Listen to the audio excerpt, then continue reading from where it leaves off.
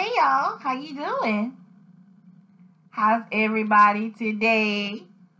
Good, good, good.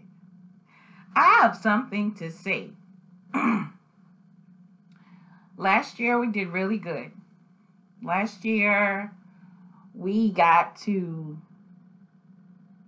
a little over 300 subscribers. Almost 400.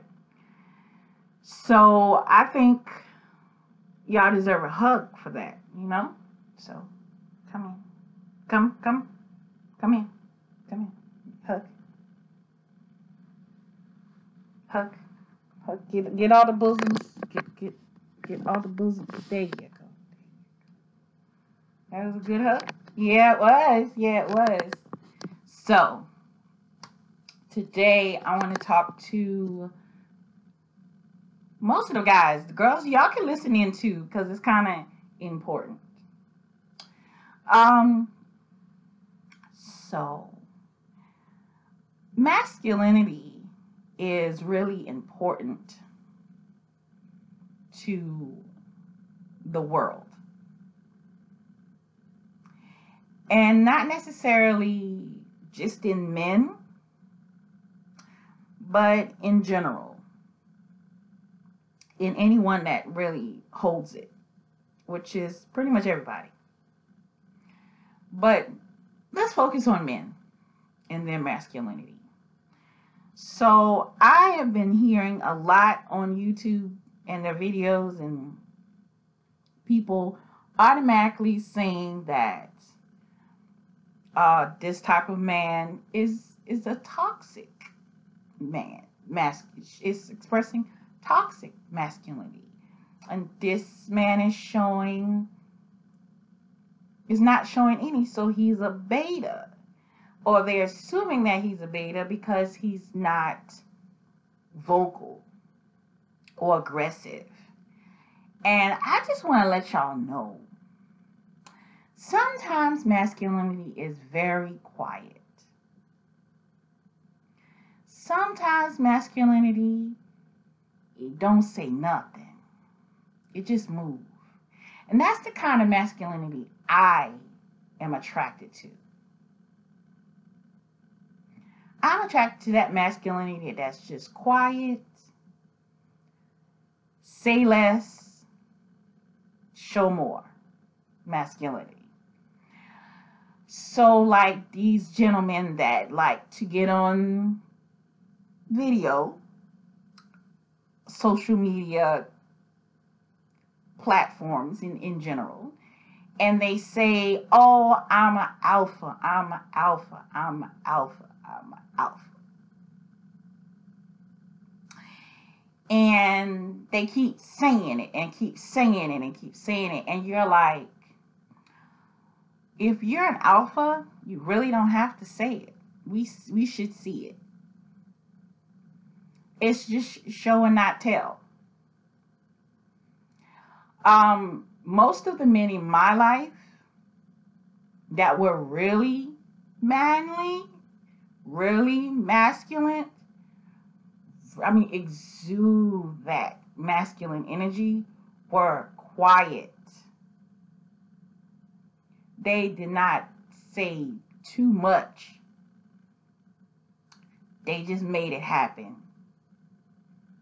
They just made it happen. And most of the women in my life that were super masculine were pretty quiet too. The feminine stuff usually came in, and it's like with femininity, quiet is just like passive, but a lot of people what femininity and being quiet is just being quiet and allowing things to happen and watching them happen and knowing and making a decision rather to follow the lead or tap out. with masculine men that are not vocal. They're quiet and they just make their moves. They just make their decision and they just make their plans and they just move. They don't really tell you nothing. They're not loud and vocal. Like, just because you have a heavy voice, heavy tone, doesn't mean you have to talk all the time. This is something that turns me off. A talkative man, especially a boastful talkative man, like I did. I don't want to. It's always a did too. It's always I did. It's not I'm doing. It's always I did. So most of the men that I noticed that were very masculine did not say too much. You just saw it. You just saw it happen. And they were all, the most they would say was, relax. You'll see. Relax. You'll see. Not relax. We'll see. Relax. You'll see. And all you do is sit back and watch. Because they handle that. And I've always been very attracted to that. And if we do have a conversation, it's a very deep conversation where they're teaching me something. I'm a learning box. I do like to receive knowledge from people that I feel that know what the hell they're talking about. So I just want to talk about that type of masculinity, and you know, like, that's why I'm attracted to smart men, like what people would call nerds, men that are very technical in their decision making. Like, this is how it is, like very black and white, because that's how I would choose to think.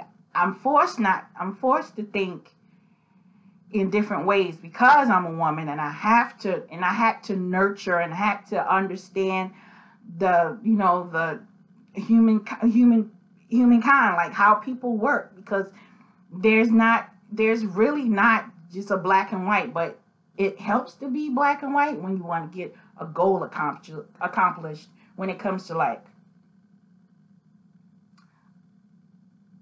focusing. When it comes to like focusing on like, okay, I want to go to school for this, and at this time I'll finish, and at this time I'll have my business, at this time I'll start this, and at this time. And when you have like this type of checklist of accomplishments, black and white is a good way to think. Gray is when you're working with people and you're trying to cultivate a situation, you're trying to nurture a situation. You have to think in gray.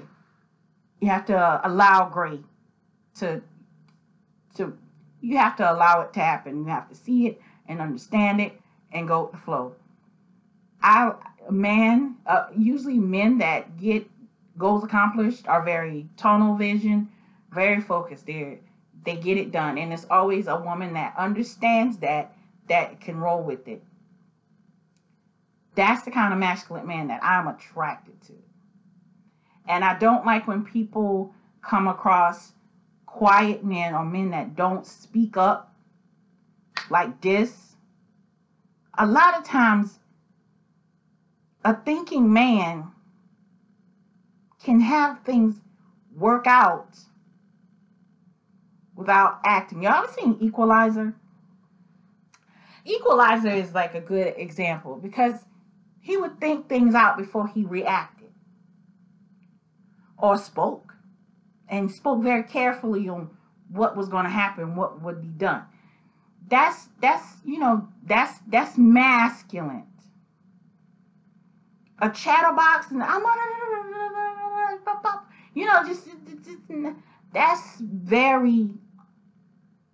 that's childish too. Childish behavior and very beta. Very, very beta. Sorry. So I just want to let y'all know that. I just want to share that. That's a quick little something that I want to share with the gentleman that may feel this way. Like, just because you don't speak up immediately doesn't mean that you're not going to make something happen. If you speak up, if you don't speak up when it comes to like certain things, and you know, some men are just more calculated. They're not scary, or they're not afraid to say something. They're very calculated, and that's okay. That's okay. That's fine. That's still masculine. All right, y'all. Love you. Please subscribe.